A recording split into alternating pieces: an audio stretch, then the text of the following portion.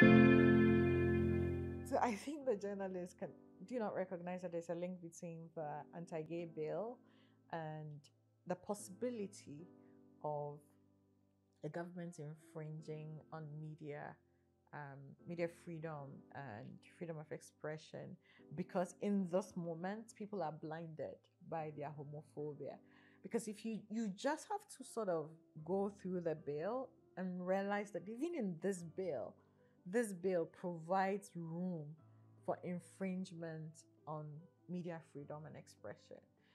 There's a part where it says if you basically report on LGBTQI stories, you are liable to arrest or a fine.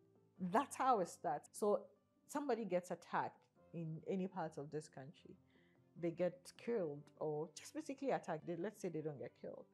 What the bill is saying is that you cannot, as a media house, report on this assault on a Ghanaian life. That's what they're saying.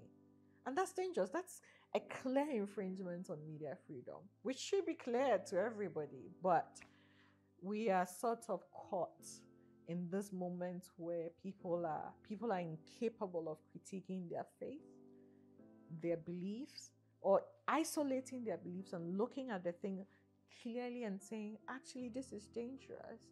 This provides room for a government to come in and beyond this point extend its powers of censoring the media and censoring journalists. Already, there have been instances in this country that point us to an authoritarian, streak in the current government, for instance. And if we were, the people or journalists that we're supposed to be, we would fight with queer people. We will fight alongside queer people against this bill. That's what we should be doing.